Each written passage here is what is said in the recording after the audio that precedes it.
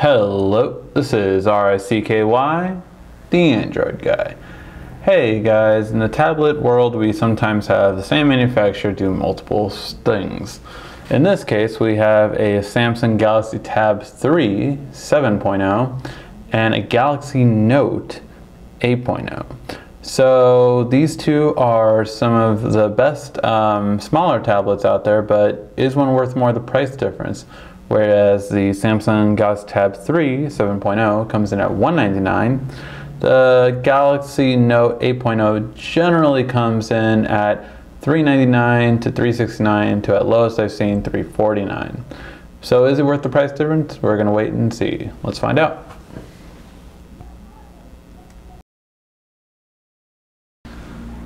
Now when it comes to look and feel, you could tell that the Galaxy Tab 3 is a newer model compared to the Galaxy Note 8.0. The reason I say this is because they're just different form styles. The Note 8 was it came out earlier this year and has a very thick bezel. Now, while some might argue it's to be able to hold it without getting any fingerprints on the screen and being able to hold it any which way without ever kind of touching the touchscreen with the side of your hand, it doesn't look all that nice. And we've seen this even with the Galaxy Tab 3 8.0 that it's slimmed down the bezel lines. However, you can argue that it is nice to be able to hold the tablet with the pen when you have it like this, and this always doesn't make the best kind of ability not to touch the sides. Whereas the Galaxy Tab 3 7.0, you can see a much thinner bezel design. However, they are from the same manufacturer. You have a home button, menu, and back on both devices. Both devices have a front camera and sensor for Smart Stay, and both have speakers on the bottom and micro USB slots on the sides. Even the little hump on the rear camera is present on both. But definitely I would say that the 7.0 just seems more fashionable and definitely easier to hold one-handed as well. So for style preferences, I think most people would prefer the thinner bezel versus the thicker bezel. Therefore, look and feel will go to the Galaxy Tab 3 7.0. Now, when it comes to web browsing, there are some differences, of course. One being the screen size of these two tablets are going to be different. Whereas this one has a 7-inch on the Tab 3, you have an 8-inch on the Note 8. Also, this one has a 1024 by 600 resolution, whereas this one has a 1280 by 800 resolution. Basically, they're almost the same quality, really. I mean, you're splitting hairs if you really think there's that much of a difference in terms of clarity. Just because this is bigger, it has a slightly bigger resolution, so it's not really better per se. But let's check both of them out and see the speed difference and fluidity difference. So we're gonna refresh this page, and 1, 2, 3, and go. And let's zoom in and see how these guys do. So, oops. So both are still going. These are on the same Wi-Fi right now.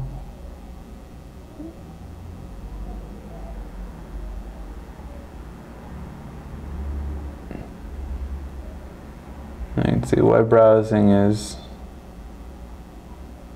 and this one finished. And now the Tab 3 finished. So we're talking seconds apart. As I was saying earlier, the screen resolution and the screen size difference just basically make them about on par with each other. So if we zoom in a little bit with both of them, you can kind of see the text pretty much the same. I can make out a little bit easier on this one, but they're roughly going to be about the same. Now let's go through pinch to zoom as well as double tap. And so moving, roughly the same. This one seems to load a little bit quicker compared to this one. on web browse on moving up and down and scrollability. Now when it comes to pinch to zoom, let's see how these performers do. So you can see it's just a little bit more fluid.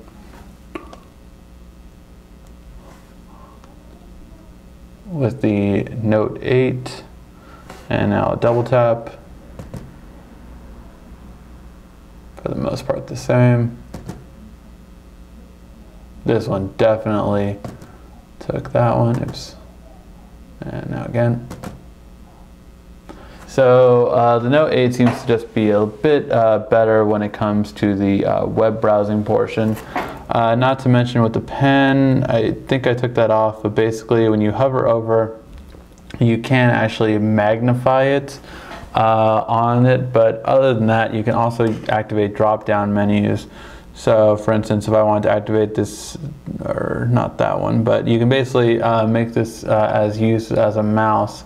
So if a website has drop-down menus that is meant to use the mouse, when you hover over it will activate it. So that is obviously a nice feature for you to be able to use on a lot of websites that don't always have a mobile interface. So for that reason, we give the web browsing to the Note 8.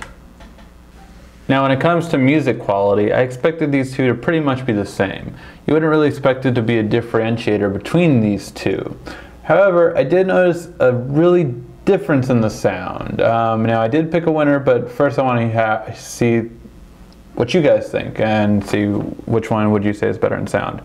So first one I believe I have coming out is the Tab 3, and then I will switch to the Note 8 and then back and forth. All right, let's 1, 2, 3. But all that money don't equal the price of fame. From LA to New York, Seattle to the Bay, West night nights to getting late. And y'all down in Vegas, they know where we stay. Last show in Cali, headed out to the Staples. I was a boy with a dream, had my hit in the clouds. Now I'm sleeping first class, got a bed in the clouds. Hit my pops to pick me up, and he said he was proud. King shit me on instead of a crown, yeah, counting on my blessings. Shout out to the Most High. Started from the bottom, now I'm sitting at the Most High. Cheapsies to the business, now I'm literally so fly. Motivated by my brokenness, guess that's why they call it Coach, right? Yeah, back when I was broke, I was asking why I... Okay, so hopefully you guys could hear that through the mic speaker, or through the mic and through these speakers facing the mic. But for the most part, it really was the Note 8.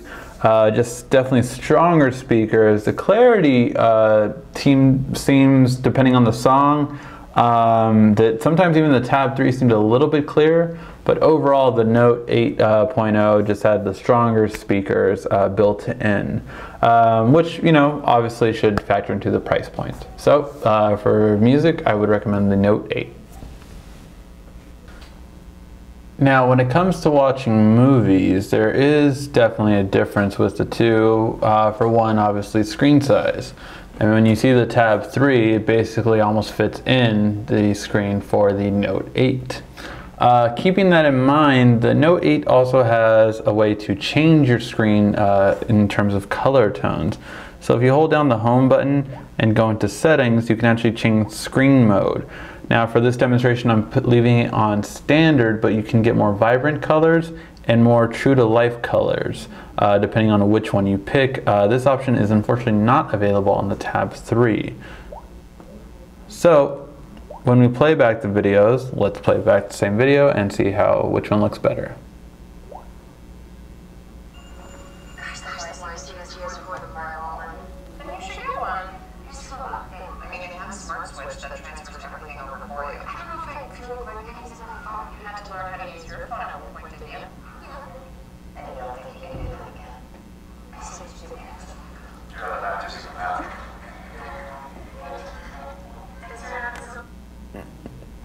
So let's take a look at these screens a little bit closer. I wanted to leave it where they had the text on there so we can see if any clarity difference, and definitely the color contrast difference and skin tone difference. So hopefully it's translating well, but basically you definitely get more vibrant tones even on the standard mode on the Note 8 in comparison to the Tab 3.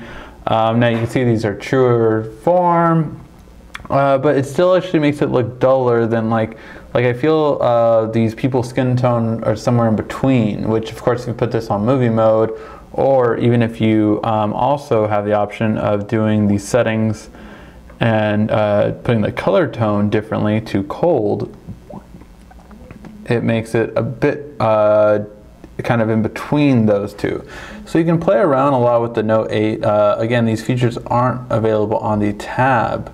Now let me double check to make sure that the cold one isn't. I know the other one isn't. But yeah, so these features aren't available on the Tab. So when it comes to video watching, you're overall, I think, going to be happier with the Note 8, even with a little bit of bars difference. It just seems like your overall video watching experience, besides the bigger screen, the quality difference will be better on the Note 8. Now when it comes to gaming, there just really is no comparison. You have a much better graphics card on the Note 8.0, not to mention you have 16 gigs of built-in storage, which allows for a fairly good amount of games on the device. So you can play lots of either high-end games, entry-level games, you know, basic games, very easily. Whereas on the Tab 3, even for the gaming review, I had to bet about 2 games at a time because the high-end games took far too much storage. Now, they played okay on here, but they definitely will play better on the Note. So if you are a gamer and like to play especially higher end games, or even just download a lot of apps, you're going to want the Note 8 instead of the Tab 3. Now when it comes to the cameras, these tablets will seem very similar in terms of features. So they'll have similar features on the cameras themselves. However, in terms of the outcome, they're going to be a bit different. So we can see in terms of features themselves, they pretty much have similar on the rear camera. On the front-facing camera, though, this has no features, whereas this will still carry over. The most important one would be the smile shot. Other than that, though, they're going to be very similar in terms of their interface. However, in terms of their quality, they're a bit different. Now on the front camera, we have both having a 1.3 megapixel front camera. However, if we take a look, definitely a bit more clarity and definitely better color reproduction will go on the Note 8. But again, a bit more in clarity. You can see basically in the mustache area, you know, definitely just a little bit sharper and clearer right there. Now when we go to the color reproduction and the clarity on the rear camera, there's going to be a much bigger difference. The reason being is this is a 3 megapixel fixed focus camera, and this is a 5 megapixel autofocus camera. And you can also use touch to focus, which means this one you pretty much have to just shoot. It's a fixed focus, it's not going to change on your command. Whereas this one you can touch to focus, it's autofocus built in, so you will get a better overall clarity. Not only does that help clarity and color reproduction, but also just in terms of lighting, you get much better contrast on your images, and the clarity is definitely noticeable as well. So for overall, if you're going to be taking photos with your tablet, you're going to want to go with the Note 8.0. Now when it comes to battery life, these tablets are very similar. There's not going to really be too much of a difference. I typically tend to see about half an hour longer battery life in terms of using both at the same time on the Note 8. However, I would say that the Galaxy Tab 3 has a better standby time. When I don't use both, I tend to see about 10% go down more on the Note compared to the Tab 3, which pretty much doesn't go down at all when you don't use it. I turned Wi-Fi off and left it alone for 2 days and it was at 99%. So it really has a good standby time even if you're not really using the tablet. Whereas the Note 8, when I do that, it'll go down to about 90 to 85% if I don't use it for 2 days. Now, obviously, these are still both usable for the entire day when that happens, but the standby time would be better on here, whereas the overall usage of the battery would be better on here. Both tablets will get you over 5 hours easily, whereas the Tab 3 tends to get me more between the 7-hour battery life, and the Note 8 tends to give me about the 7 to 8-hour battery. So both very close, but overall the Note 8 tends to have good usage time when it comes to battery life, and the Tab 3 seems to have a better standby time when it comes to battery life.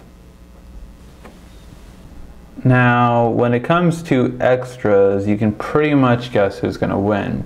Considering these tablets both are from Samsung, so they both have a micro USB slot for standard port, have a micro SD card slot for expandability, and have an IR blaster for remote control using the same app nonetheless, and things like Polaris Office on both of them for word processing.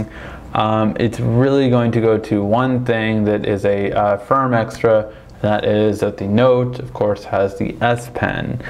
So it is a nice extra to have not only a stylus, but something act as a mouse where you have built-in gestures that allow you to control certain parts of the device and gives you a mouse-like ability, especially when web browsing. So for that purpose, the Note does take it. Not to mention, of course, the split screen, which at least currently the Tab 3 does not have. So therefore, the Note 8 will give you the better in the extras category. Now, when we get down right to the price of these two devices, this is obviously where the Tab 3 has a huge advantage. For $199, the Tab 3 boasts a 8 gigs of built-in storage at a 7-inch screen with expandable memory through a micro SD card slot. The Note 8 goes all the way up to $379, which is currently, as you see, a sale price. The normal price in this tablet is $399. I have seen it as low as $349 when it's been on sale at areas such as Costco. Now, it is important to note with this device, you do also gain some extras such as a Google Play gift card worth $25, so that should be factored into it. As far as the $200 of preloaded content, I think that's a bit of a stretch. The 50 gigs of Dropbox storage is obviously good, but you do get that from a lot of Samsung devices nowadays. I actually forgot if I got that with this one, with this tab. I don't believe I did with this one, but I do believe I got it with the 8-inch version of this tablet. So therefore, overall, I would say, although this does give you obviously some benefits such as 16 gigs built-in storage, quad processor versus dual processor, and a lot of things, the price point really has to go to the Tab 3 because those extras are almost, or if normal price, double the price of this one. Therefore, for price point, I will give the Tab 3 just for giving a lot of things that you can still do with half the price. Alright guys, let's tally them up and see which tablet won and which is better for you. When it comes to look and feel, it will go to the Tab 3. You can definitely notice the Tab 3 is the newer version of the two, just has done a bit more of the little things that make the tablet feel better in the hand and look better to a consumer. Web browsing will go to the Note 8.0, just a better web browsing experience, not to mention the S Pen definitely works as having some mouse features, and it's a bit more fluid. Music, the Note 8.0 seemed to have the better speakers and image, which gives it music and movies, just the overall better experience for both and more enjoyable for entertainment purposes. When it comes to the camera, if you really do need a great camera, it looks like the Note 8.0. It gives you the better front-face camera in terms of lighting, as well as the rear-face camera being not a fixed focus, but an autofocus 5 megapixel camera. Gaming is definitely going to go to the Note 8.0. It's just going to be better in terms of gaming. You have a better graphics processor and more built-in storage for those bigger high-end games. Battery life, I'm going to call this a tie. The Note 8.0 definitely took it when it came to using it about half an hour longer most of the time. However, when not using it, the standby time definitely went to the Tab 3. It just seemed to have a better standby time overall. When I don't use either of these, the Tab 3 I can trust to be pretty much at 100%, whereas a Note I might have to charge a little bit before going on a trip. The extras will go to the Note 8.0. The Note 8.0 definitely has the S Pen that gives it a slight edge in the extras department, not to mention the split screen capability that at least at this point the Tab 3 does not have for the 7.0 version. The price point will go to the Tab 3 7.0. Obviously it's going to give you a better price, talking about half of the price of the Note 8 when we're talking about normal pricing for both tablets, and it still gives you a great device for the price. So when we tally them all up, we can see that the Note 8.0 is definitely the clear-cut winner. It gives you overall better experience in almost everything you can use. That notwithstanding, the Tab 3 is a pretty good 7-inch tablet, giving you a lot for half the price. But it seems like if you really are going to be a power user and use your tablet for more entertainment purposes, the Note 8 is definitely the one you want to go with and use more often. Alright guys, that was the side-by-side comparison between the Galaxy Tab 3 and Note 8.0. Please give a like, thumbs up down below if you found this helpful, and thank you for watching. This has been RICKY, the Android Guy.